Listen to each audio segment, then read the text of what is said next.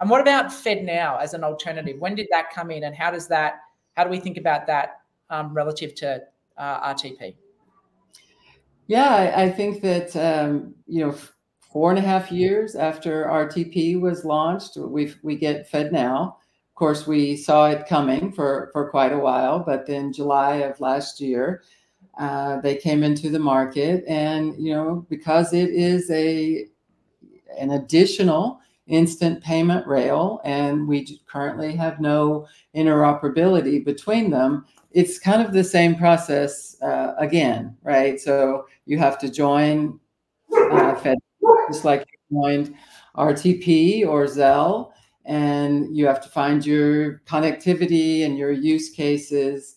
It's a real challenge for the financial institutions. So it's another reason I think that it's going more slowly than you might otherwise imagine.